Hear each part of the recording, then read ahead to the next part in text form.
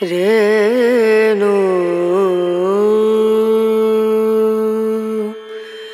Rena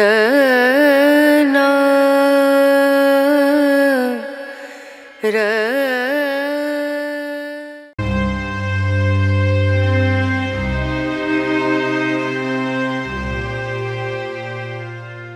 On this occasion I will convey the history of Simeon I the Great. Tsar Simeon I the Great ruled over Bulgaria from 893 to 927, during the First Bulgarian Empire. Simeon's successful campaigns against the Byzantines, Magyars, and Serbs led Bulgaria to its greatest territorial expansion ever, making it the most powerful state in contemporary Eastern and Southeast Europe. His reign was also a period of unmatched cultural prosperity and enlightenment, later deemed the Golden Age of Bulgarian culture. During Simeon's rule, Bulgaria spread over a territory between the Aegean, the Adriatic and the Black Sea. The newly independent Bulgarian Orthodox Church became the first new patriarchate besides the Pentarchy, and Bulgarian Glagolitic and Cyrillic translations of Christian texts spread all over the Slavic world of the time. It was at the Preslav Literary School in the 890s that the Cyrillic alphabet was developed. Halfway through his reign, Simeon assumed the title of emperor, having prior to that been styled prince. Simeon was born in 864 or 865, as the third son of Nias Boris I of Krum's dynasty. As Boris was the ruler who Christianized Bulgaria in 865, Simeon was a Christian all his life. Because his eldest brother Vladimir was designated heir to the Bulgarian throne, Boris I intended Simeon to become a high-ranking cleric, possibly Bulgarian archbishop, and sent him to the leading university of Constantinople to receive theological education when he was 13 or 14. He took the name Simeon as a novice in a monastery in Constantinople. During the decade he spent in the Byzantine capital, he received excellent education and studied the rhetoric of Demosthenes and Aristotle. He also learned fluent Greek, to the extent that he was referred to as the half-Greek in Byzantine chronicles. He is speculated to have been tutored by Patriarch Phosios I of Constantinople, but this is not supported by any source. Around 888, Simeon returned to Bulgaria and settled at the newly established royal monastery of Preslav at the mouth of the Tika, where, under the guidance of Naum of Preslav, he engaged in active translation of important religious works from Greek to medieval Bulgarian, aided by other students from Constantinople. Meanwhile, Vladimir had succeeded Boris, who had retreated to a monastery, as ruler of Bulgaria. Vladimir attempted to reintroduce paganism in the empire and possibly signed an anti-Byzantine pact with Arnulf of Carinthia, forcing Boris to re-enter political life. Boris had Vladimir imprisoned and blinded, and then appointed Simeon as the new ruler. This was done at an assembly in Preslav, which also proclaimed Bulgarian as the only language of state and church and moved the Bulgarian capital from Pliska to Preslav, to better cement the recent conversion. It is not known why Boris did not place his second son, Gavril, on the throne, but instead preferred Simeon. See also, Byzantine, Bulgarian Wars, Bulgarian, Hungarian Wars, Byzantine, Bulgarian War of 894 to 896, and Medieval Bulgarian Army. With Simeon on the throne, the long-lasting peace with the Byzantine Empire established by his father was about to end. A conflict arose when Byzantine Emperor Leo VI the Wise, allegedly acting under pressure from his mistress Zoe Zayoutsina and her father Stylianos Zayoutsas, moved the marketplace for Bulgarian goods from Constantinople to Thessaloniki, where the Bulgarian merchants were heavily taxed. The Bulgarians sought protection by Simeon, who in turn complained to Leo. However, the Byzantine emperor ignored his embassy. Unable to effectively respond to the Bulgarian campaign due to the engagement of their forces against the Arabs, the Byzantines convinced the Magyars to attack Bulgaria, promising to transport them across the Danube using the Byzantine navy. Leo VI may have also concluded an agreement with Arnulf to make sure that the Franks did not support Simeon against the Magyars. In addition, the talented commander Nikephoros Phocas was called back from southern Italy to lead a separate army against Bulgaria in 895 with the mere intention to overawe the Bulgarians. Simeon, unaware of the threat from the north, rushed to meet Phocas' forces, but the two armies did not engage in a fight. Instead, the Byzantines offered peace, informing him of both the Byzantine foot and maritime campaign, but intentionally did not notify him of the planned Magyar attack. Simeon did not trust the envoy and, after sending him to prison, ordered the Byzantine navy's route into the Danube closed off with ropes and chains, intending to hold it until he had dealt with Phocas. Despite the problems they encountered because of the fencing, the Byzantines ultimately managed to ferry the Magyar forces led by Arpad's son Leontica across the Danube, possibly near modern Galati, and assisted them in pillaging the nearby Bulgarian lands. Once notified of the surprise invasion, Simeon headed north to stop the Magyars, leaving some of his troops at the southern border to prevent a possible attack by Phocas. Simeon's two encounters with the enemy in northern Dobruja resulted in Magyar victories, forcing him to retreat to Drostar. After pillaging much of Bulgaria and reaching Preslav, the Magyars returned to their lands, but not before Simeon had concluded an armistice with Byzantium towards the summer of 895. A complete peace was delayed, as Leo VI required the release of the Byzantine captives from the trade war. Having dealt with the pressure from the Magyars and the Byzantines, Simeon was free to plan a campaign against the Magyars looking for retribution. He negotiated a joint force with the Magyars' eastern neighbors, the Pechenegs, and imprisoned the Byzantine envoy Leo Quiros Phocas in order to delay the release of the captives until after the campaign against the Magyars. This would allow him to renegotiate the peace conditions in his favor. In an exchange of letters with the envoy, Simeon refused to release the captives and ridiculed Leo VI's astrological abilities. Using a Magyar invasion in the lands of the neighboring Slavs in 896 as a casus belli, Simeon headed against the Magyars together with his Pecheneg allies, defeating them completely in the Battle of Southern But and making them leave Atelkos forever and settle in Pannonia. Following the defeat of the Magyars, Simeon finally released the Byzantine prisoners in exchange for Bulgarians captured in 895. Claiming that not all prisoners had been released, Simeon once again invaded Byzantium in the summer of 896, heading directly to Constantinople. He was met in Thrace by a hastily assembled Byzantine army, but annihilated the Byzantine forces in the Battle of Bulgarophagon. Arming Arab captives and sending them to fight with the Bulgarians as a desperate measure, Leo VI managed to repel the Bulgarians from Constantinople, which they had besieged. The war ended with a peace treaty which formally lasted until around Leo VI's death in 912 and under which Byzantium was obliged to pay Bulgaria an annual tribute. Under the treaty, the Byzantines also ceded an area between the Black Sea and Stranza to the Bulgarian Empire.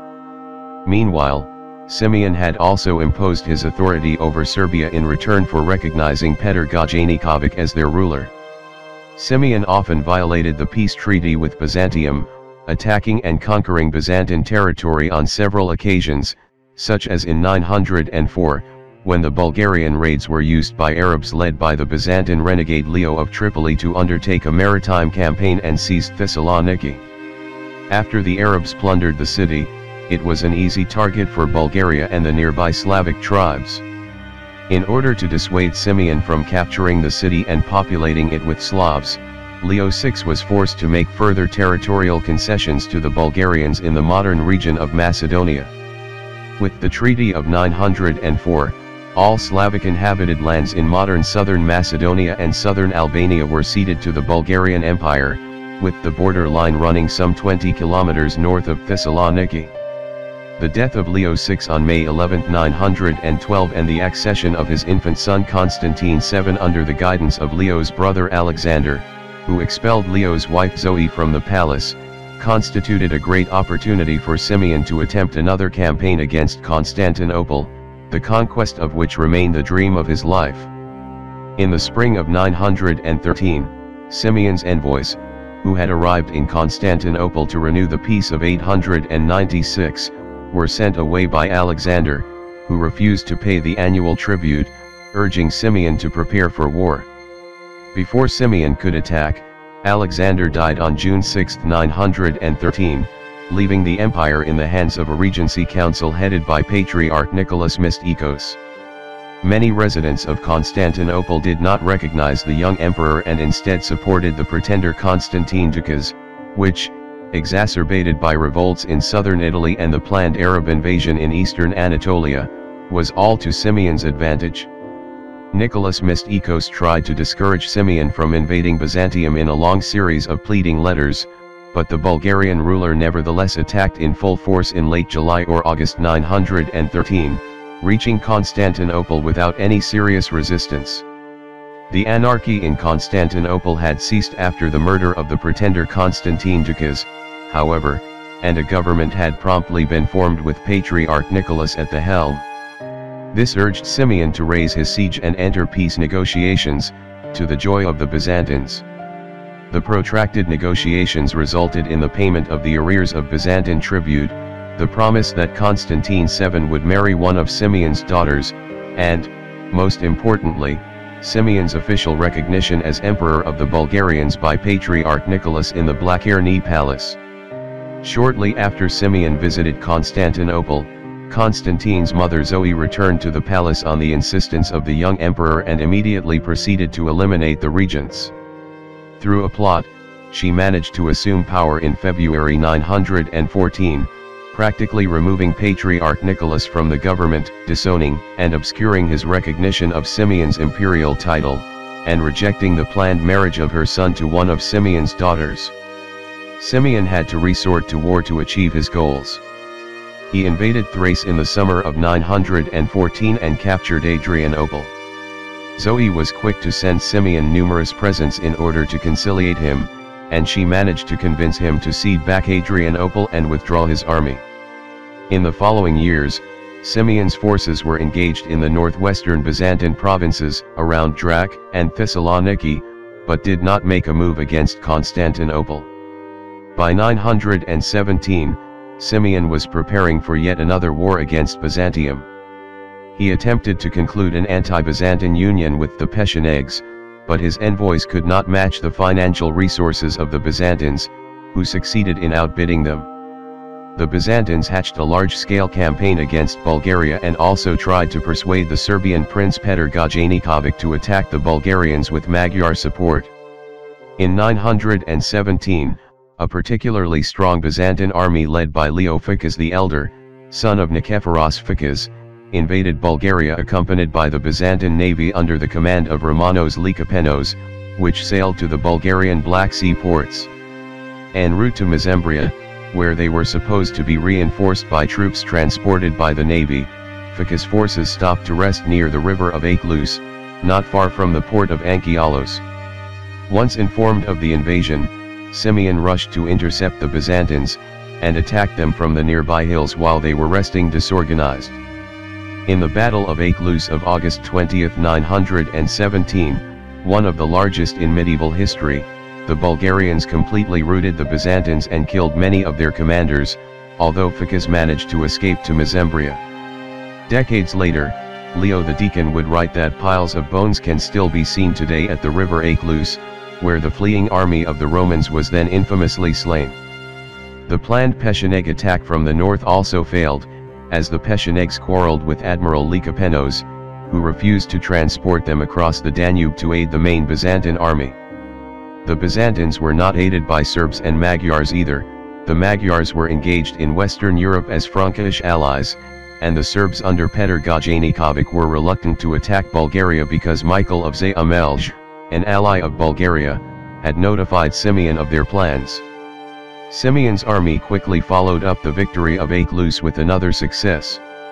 The Bulgarians sent to pursue the remnants of the Byzantine army approached Constantinople and encountered Byzantine forces under Leo Phocas, who had returned to the capital, at the village of Kataserta in the immediate proximity of Constantinople. The Bulgarian regiments attacked and again defeated the Byzantines, destroying some of their last units before returning to Bulgaria. Immediately after that campaign, Simeon sought to punish the Serbian ruler Petar Gajanikovic, who had attempted to betray him by concluding an alliance with the Byzantines. Simeon sent an army led by two of his commanders, Theodore Sigrica and Marme, to Serbia. The two managed to persuade Petar to attend a personal meeting, during which he was enchained and carried off to Bulgaria, where he died in a dungeon. Simeon put Pavel Brnovic, prior to that in exile in Bulgaria, on the Serbian throne, thus restoring the Bulgarian influence in Serbia for a while. Meanwhile, the Byzantine military failures forced another change of government in Constantinople. The Admiral Romanos Likapenos replaced Zoe as regent of the young Constantine VII in 919, forcing her back into a convent. Romanos betrothed his daughter Helena Lekapine to Constantine and advanced to the rank of co-emperor in December 920, effectively assuming the government of the empire, which was largely what Simeon had planned to do. No longer able to climb to the Byzantine throne by diplomatic means, the infuriated Simeon once again had to wage war to impose his will. Between 920 and 922, Bulgaria increased its pressure on Byzantium, campaigning in the west through Thessaly, reaching the Isthmus of Corinth, and in the east in Thrace, reaching and crossing the Dardanelles to lay siege on the town of Lampsacus. 17 Simeon's forces appeared before Constantinople in 921, when they demanded the deposition of Romanos and captured Adrianople, and 922, when they were victorious at Pigi, burned much of the Golden Horn and seized Bizye. In the meantime, the Byzantines attempted to ignite Serbia against Simeon, but he substituted Pavel with Zaharij Pribasivljevic, a former refugee at Constantinople that he had captured. Desperate to conquer Constantinople, Simeon planned a large campaign in 924 and sent envoys to the Fatimid Caliph Ubayd Allah al-Mahdi Billah, who possessed a powerful navy which Simeon needed. The Caliph agreed and sent his own representatives back with the Bulgarians to arrange the alliance. However, the envoys were captured by the Byzantines at Calabria. Romanos offered peace to the Arabs, supplementing this offer with generous gifts, and ruined their union with Bulgaria. In Serbia, Zaharij was persuaded by the Byzantines to revolt against Simeon. Zaharij was supported by many Bulgarians exhausted from Simeon's endless campaigns against Byzantium. The Bulgarian emperor sent his troops under Sigrica and Marme, but they were routed and the two commanders beheaded, which forced Simeon to conclude an armistice with Byzantium in order to concentrate on the suppression of the uprising. Simeon sent an army led by Kaslav Klonimirovic in 924 to depose Zaharij. He was successful, as Zaharij fled to Croatia. After this victory, the Serbian nobility was invited to come to Bulgaria and bow to the new prince. However, he did not appear at the supposed meeting and all of them were beheaded. Bulgaria annexed Serbia directly. In the summer of 924, Simeon nevertheless arrived at Constantinople and demanded to see the Patriarch and the Emperor. He conversed with Romanos on the Golden Horn on September 9, 924 and arranged a truce, according to which Byzantium would pay Bulgaria an annual tax, but would be ceded back some cities on the Black Sea coast.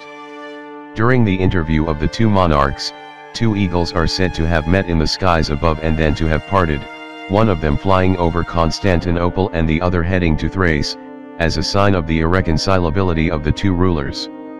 In his description of this meeting, Theophanes Continuatus mentions that the two emperors conversed, which may indicate renewed Byzantine recognition of Simeon's imperial claims. Most likely after Patriarch Nicholas' death in 925, Simeon raised the status of the Bulgarian Orthodox Church to a patriarchate. This may be linked to Simeon's diplomatic relations with the papacy between 924 and 926, during which he demanded and received Pope John X's recognition of his title as Emperor of the Romans, truly equal to the Byzantine Emperor, and possibly the confirmation of a patriarchal dignity for the head of the Bulgarian Orthodox Church. In 926, Simeon's troops under Aligobatar invaded Croatia, at the time a Byzantine ally, but were completely defeated by the army of King Tomislav in the Battle of the Bosnian Highlands. Fearing a Bulgarian retribution, Tomislav agreed to abandon his union with Byzantium and make peace on the basis of the status quo, negotiated by the papal legate Made Albert. In the last months of his life, Simeon prepared for another conflict with Constantinople despite Romano's desperate pleas for peace. On May 27, 927, Simeon died of heart failure in his palace in Preslav. Byzantine chroniclers tie his death to a legend, according to which Romanos decapitated a statue which was Simeon's inanimate double, and he died at that very hour. He was succeeded by his son Peter I, with George Sir-Subul, the new emperor's maternal uncle, initially acting as a regent. As part of the peace treaty signed in October 927 and reinforced by Peter's marriage to Maria, Romano's granddaughter, the existing borders were confirmed, as were the Bulgarian ruler's imperial dignity and the head of the Bulgarian Church's patriarchal status.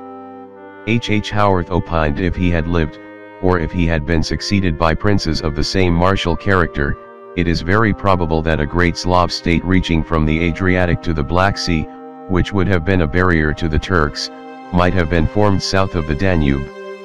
That's the history that I can convey this time. I hope it's useful. Don't forget to share, like and subscribe.